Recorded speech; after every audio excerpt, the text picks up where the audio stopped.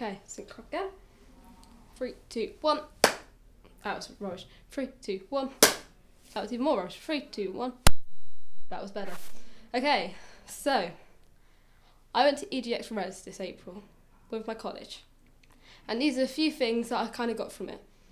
Okay. So the first day we got there, all very tired. We woke up at like 4 a.m, 5 a.m.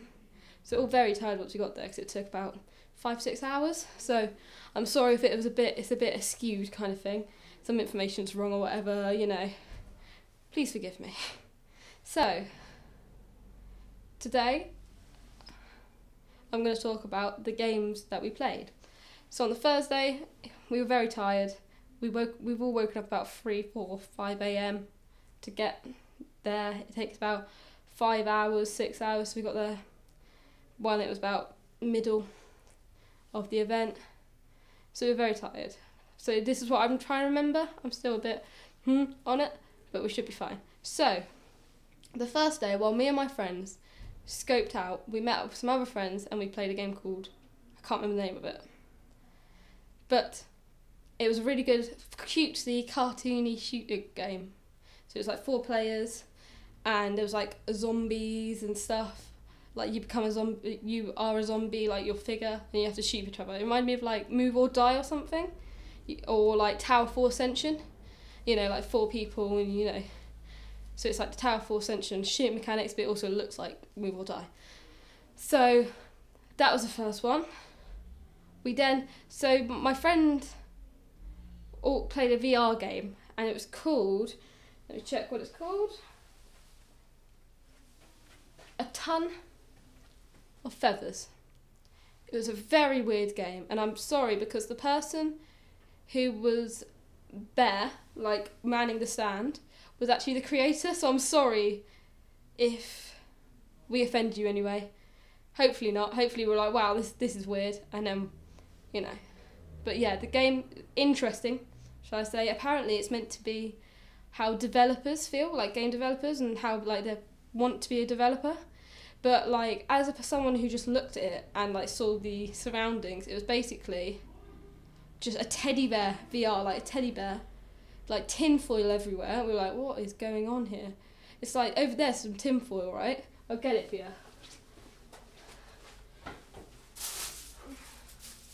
It's just this everywhere. I was so confused. I was like, why is there tinfoil everywhere? You know, and my friend played it, and he was like, this is weird. This is really, really weird. He didn't know if he liked it. He was like, I'm on a bad trip, man, you know. So I'm sorry, like, that was a game I remember quite vividly because I was thinking, what is going on here? Yeah, so then we walked around a bit more, and my friend even went on a Guild Wars 3, I think it might be 2. It might be a new 2 thing. Like Beast, like Mythical Beast, which I'll put a picture up now. And that was really cool. We just looked on at them. I then, t-shirt wise, I didn't have a t-shirt for the next day, so I've got a t-shirt from the £5 Insert Coin Mystery Bundle. And I got the one that was in my last video, which I'll put up now. I also got this cool, snazzy PlayStation reversible jacket. So, you know, this is the back. But then it also is grey on the inside. So I got that really cheap, so thank you Insert Coin for having really cool clothes, and you know, if you want to sponsor me you can, you know, you never know. So anyway, we then went around more, and 2 of my friends played Disobedient Sheep, which basically you have a controller, you use both your sticks to like move around, and to like move 2 different dogs around, and you have to make sure the sheep don't get squished by like bombs and anvils and everything. And I quite like that. I was a big fan of that because some may say I'm the indie master, some people in my class, because I'm the only one who likes indie games really. But yeah, I really liked it. I liked the aesthetic of it. It was very pleasing. They both loved it. They both want to like buy it now because they loved it that much. So yeah, it was a really good game. And I would probably buy it as well because I do like an indie game. And I like a multiplayer game, you know? Play it with my friends, you know, play it with my family. It's all good. Then we went into this one bit and they had a game there which they wouldn't stop playing for the whole time, called Anno 1800 or 1800. We spent most of our time there. Like, they keep going, I love that game. I love that. When I asked them, like, oh, can you help me write a script about it? They were like, I just loved it. Grow potatoes. So basically, it's like a strategy game, like Civ, or whatever, or Civ, or E4, or, you know, like, what, CK2. Games like that, but you could, like, it's a live, real life action kind of thing. So it's like doing it in real time. So like people like grow potatoes and stuff, and like people go have fairs all of a sudden. You're like, wow, this is really interesting. It's not my particular type of game, but I know people who would love it. Even if they said they wouldn't, they would love it. So yeah, that was another game we played. So the next day, we got there, all a bit disgruntled because stuff happened. And I wanted to meet Eurogamer. Unfortunately, I was a bit too late, and I was like, that's fine. I was like, you know, I was a bit upset, but I was like, that's fine. I was gonna get them to like give me advice. It's fine. But then we went to get a Coke, and I actually met PlayStation Access, which I was so thankful for. They've given me some great advice. If you ever, you know, PlayStation Access, if you ever want to hire me, you know, call me, DM me, you know, my DMs are always open for you guys. So we talked to them, and they gave me some good advice. You know, there's a picture of me with them. It's me with blue hair. So yeah, that's quite good. So we then talked to Eurogamer, the journalist side. I had a talk there. I listened to a talk, and that was really useful. There's some really nice things they said, like stand out and stuff, which was very interesting to me, even though one of the most charismatic people when it came to talking. It was still, you know, good, fun, you know, lovely entertainment. You know, wasted a good hour, all good. We then like shopped around a lot. Not many games were played on the second game, I don't think. I just bought a load of stuff. And my birthday was then, so I got a load of stuff. Yeah. But then we saw Dreams, and Dreams is my big one. So let me get my notes for Dreams. One sec.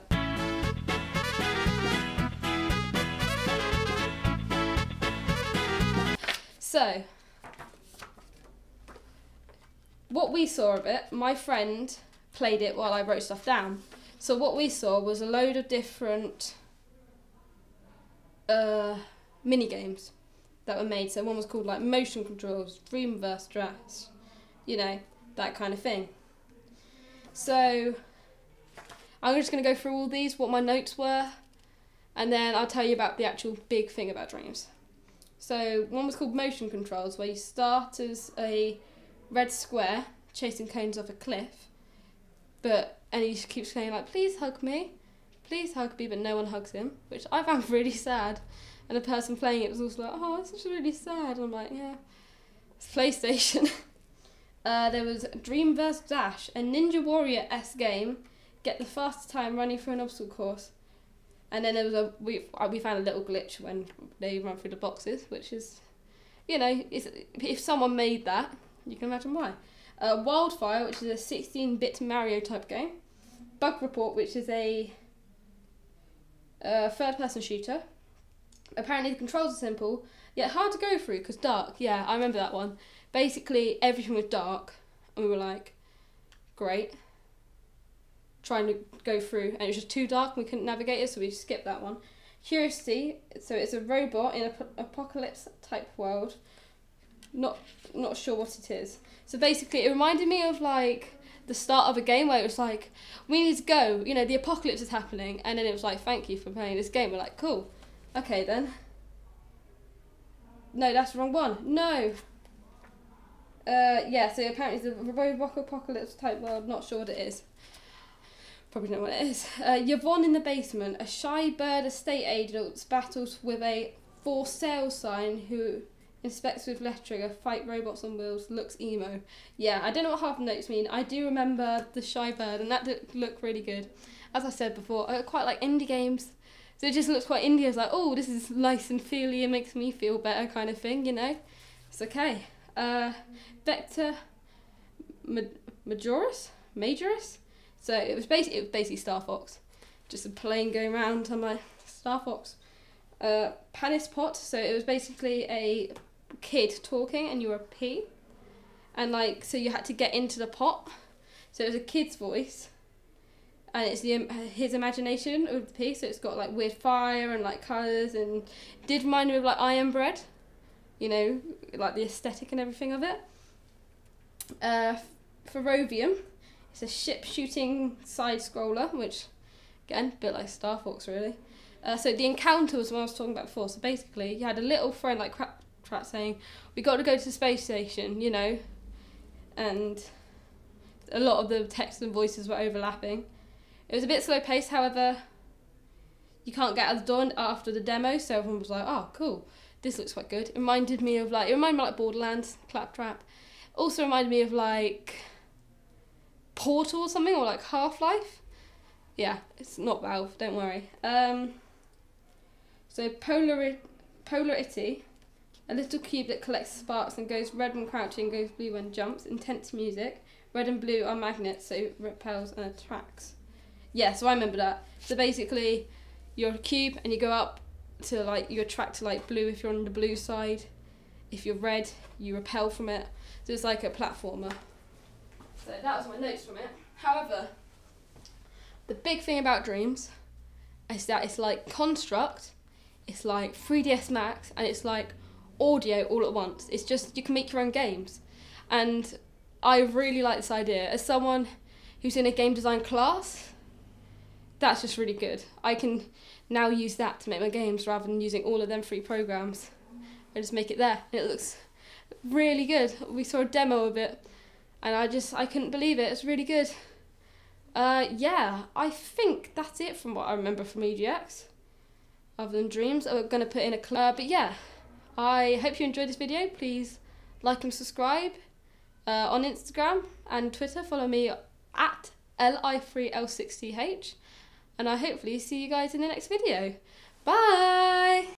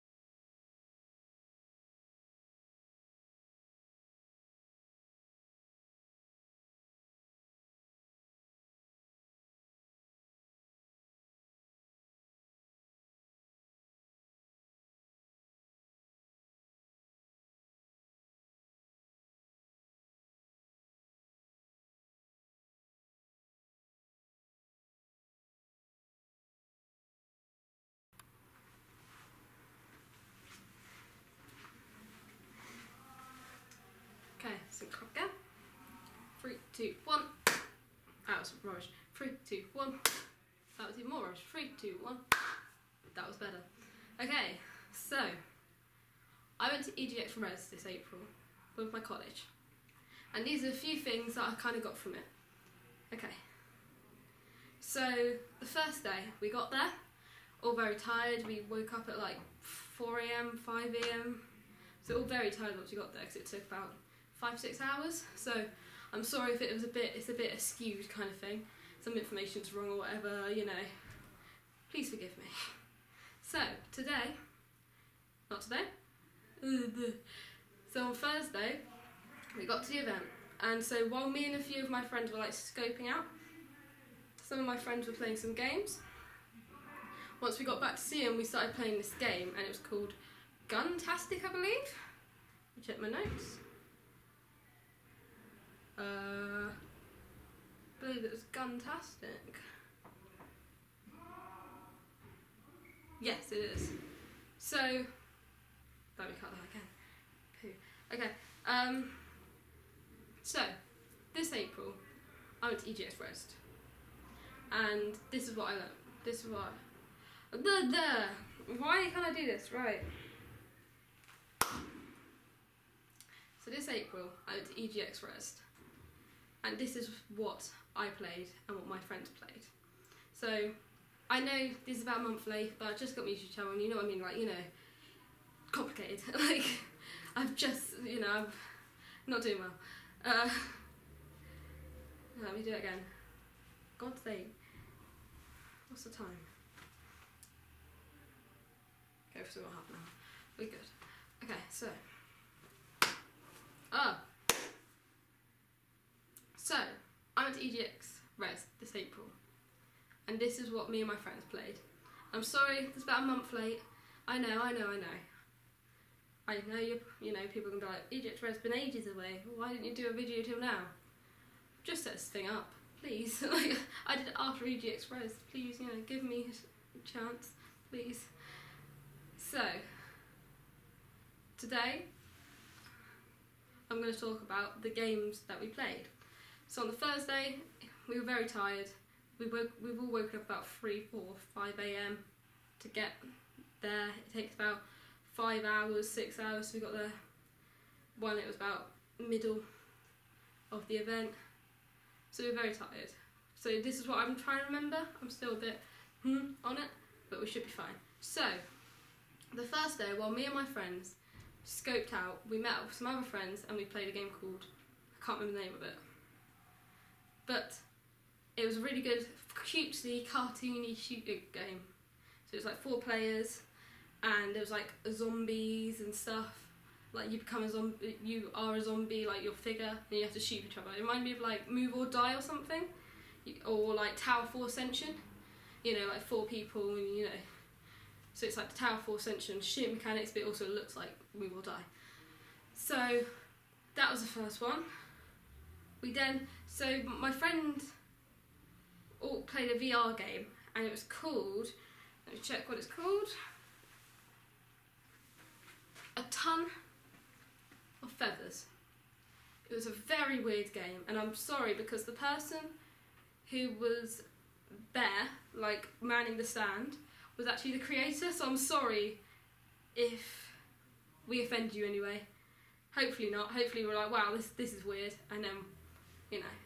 But yeah, the game, interesting, shall I say. Apparently it's meant to be how developers feel, like game developers, and how like they want to be a developer. But like, as someone who just looked at it and like saw the surroundings, it was basically just a teddy bear VR, like a teddy bear, like tinfoil everywhere. We were like, what is going on here? It's like, over there's some tinfoil, right? I'll get it for you.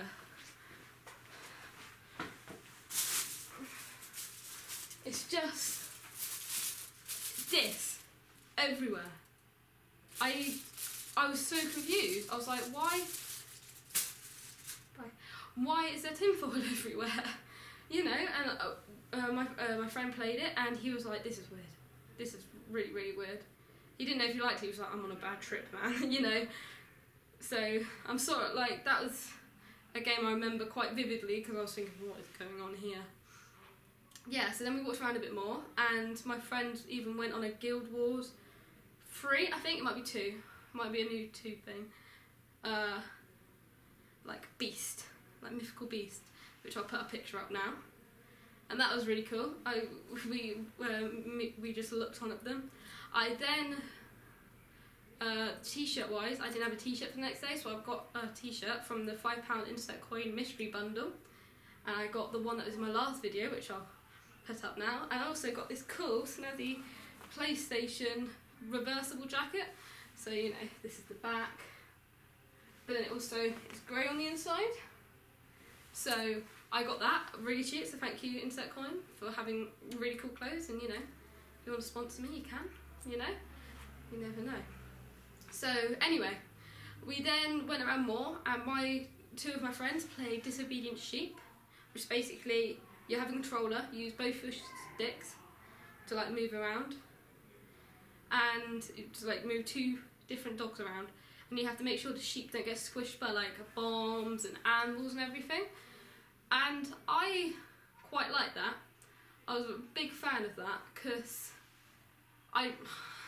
some may say I'm the indie master, some people in my class, because I'm the only one who likes indie games really. But yeah, I really liked it. I liked the aesthetic of it. It was very pleasing. They both loved it. They both want to like buy it now because they loved it that much. So yeah, it was a really good game, and I would probably buy it as well because I do like an indie game, and I like a multiplayer game. You know, play it with my friends. You know, play it with my family. It's all good.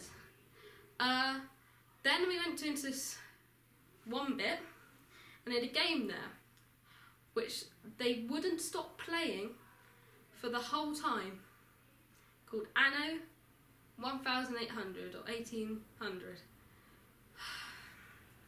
We spent most of our time there. Like, they keep going, I love that game, I love that. When I asked them like, oh, can you help me write a script about it? They were like, I just loved it. Grow potatoes. So basically, it's like a strategy game, like Civ, whatever, or Civ, or E4, or, you know, like, CK2. Games like that, but you could like, it's a live, real life action kind of thing. So it's like doing it in real time. So like people like grow potatoes and stuff, and like people go have fairs all of a sudden. You're like, wow, this is really interesting. It's not my particular type of game, but I know people who would love it. Even if they said they wouldn't, they would love it. So yeah, that was another game we played. So the next day, we got there, all a bit disgruntled because stuff happened. And I wanted to meet Eurogamer. Unfortunately, I was a bit too late, and I was like, that's fine. I was like, you know, I was a bit upset, but I was like, that's fine. I was going to get them to like give me advice. It's fine. But then we went to get a Coke, and I actually met PlayStation Access, which I was so thankful for. They've given me some great advice. If you ever, you know, PlayStation Access, if you ever want to hire me, you know, call me, DM me, you know. My DMs are always open for you guys. So we talked to them, and they gave me some good advice. You know, there's a picture of me with them, me with blue hair. So yeah, that's quite good. So we then talked to Eurogamer, the journalist side. I had a talk there.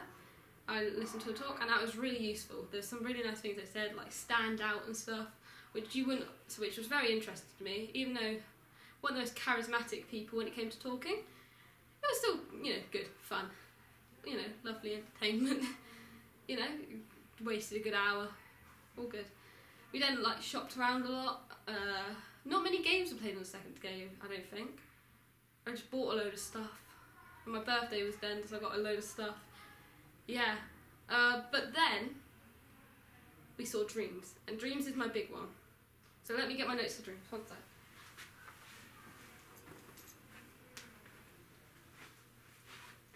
I have a very Hufflepuff book. Even got PlayStation Access autographs and stuff. So, what we saw of it, my friend played it while I wrote stuff down. So what we saw was a load of different mini games that were made. So one was called like Motion Controls, Dreamverse Drafts, you know, that kind of thing. So I'm just going to go through all these, what my notes were, and then I'll tell you about the actual big thing about Dreams. So one was called Motion Controls, where you start as a red square chasing cones off a cliff, and he just keeps saying like, please hug me, but no one hugs him, which I found really sad. And the person playing it was also like, oh, it's just really sad. I'm like, yeah, it's PlayStation. There was Dreamverse Dash, a Ninja Warrior-esque game. Get the fastest time running through an obstacle course. And then there was we found a little glitch when they run through the boxes, which is, you know, if someone made that, you can imagine why. Wildfire, which is a 16-bit Mario type game. Bug Report, which is a third-person shooter. Apparently the controls are simple, yet hard to go through because dark. Yeah, I remember that one. Basically everything was dark, and we were like, great. Trying to go through, and it was just too dark and we couldn't navigate it, so we skipped that one. Curiosity, so it's a robot in an apocalypse type world. Not sure what it is. So basically it reminded me of like the start of a game where it was like, we need to go, you know, the apocalypse is happening, and then it was like, thank you for playing this game. We're like, cool, okay then. No, that's the wrong one. No. Yeah, so apparently it's a robot apocalypse type world, not sure what it is. Probably know what it is. Yvonne in the Basement, a shy bird estate agent battles with a for sale sign who inspects with left trigger, fight robots on wheels, looks emo. Yeah, I don't know what half the notes mean. I do remember the shy bird, and that did look really good. As I said before, I quite like indie games. So it just looks quite indie. I was like, oh, this is nice and feely and makes me feel better kind of thing, you know? It's okay. Vector Majoris? So it was basically Star Fox. Just a plane going around on my Star Fox. Panis Pot, so it was basically a kid talking and you were a P. And like, so you had to get into the pot. So it was a kid's voice. And it's his imagination of the P, so it's got like weird fire and like colours, and did remind me of like Iron Bread. You know, like the aesthetic and everything of it. Ferrovium, it's a ship shooting side scroller, which again, a bit like Star Fox really. So the encounter was what I was talking about before. So basically, you had a little friend like crap saying, "We got to go to the space station," you know, and a lot of the text and voices were overlapping. It was a bit slow paced, however, you can't get out of the door after the demo, so everyone was like, "Oh, cool, this looks quite good." It reminded me of like Borderlands, Claptrap. Also reminded me of like Portal or something, or like Half-Life. Yeah, it's not Valve, don't worry. So Polarity, a little cube that collects sparks and goes red when crouching, goes blue when jumps. Intense music. Red and blue are magnets, so it repels and attracts. Yeah, so I remember that. So basically, you're a cube and you go up to like, you attract to like blue if you're on the blue side. If you're red, you repel from it. So it's like a platformer. So that was my notes from it. However, the big thing about Dreams is that it's like Construct, it's like 3ds Max, and it's like audio all at once. It's just, you can make your own games. And I really like this idea. As someone who's in a game design class, that's just really good. I can now use that to make my games rather than using all of them free programs. I just make it there, and it looks really good. We saw a demo of it, and I couldn't believe it. It's really good. Yeah, I think that's it from what I remember from EGX. Other than Dreams, I'm going to put in a clip of Dreams now, not on the green screen. But yeah, I hope you enjoyed this video. Please like and subscribe. On Instagram and Twitter, follow me at li3l6ch, and I hopefully see you guys in the next video. Bye!